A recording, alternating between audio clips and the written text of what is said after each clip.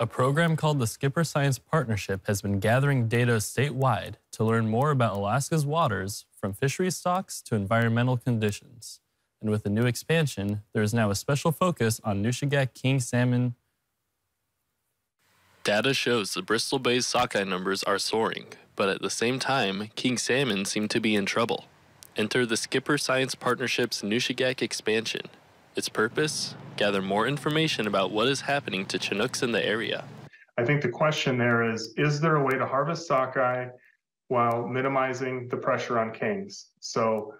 But in order to do that, we need data. The method comes from the Skipper Science Partnership, which allows commercial fishermen to use an app to provide data on Alaska's waters. Our three entities came together to really figure out, okay, what is a tool and a platform that we can build to help crowdsource this information in a rigorous, repeatable, standardized way that non-scientists can use, but that can be used in science discussions and in research to really help communities take an active role in building climate-resilient fisheries. Targeted research is focused on the Nushagak, where fishermen can send data on their gear type, fishing efforts, location, and catch numbers for sockeye, chum, and kings. So that we can get a sense of how these different species are distributed across the fishing district at different points in the season. Which researchers hope can be used to determine what is happening to the king salmon population in Bristol Bay.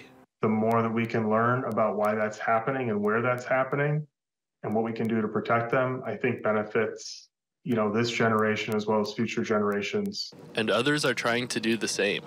We're having conversations with other communities across the state, actually, including in areas in the Northern Bering Sea, about what community-based monitoring can look like in their region. And most importantly, what research can benefit what they're grappling with. But the program only works if community members step up to help. And this program can be an excellent and easy opportunity for them to really share their voice and share their knowledge and expertise. Garcia says the Skipper Science Partnership hopes to release its first publication concerning the Nushagak project sometime in the winter. Beth? And the federal government is putting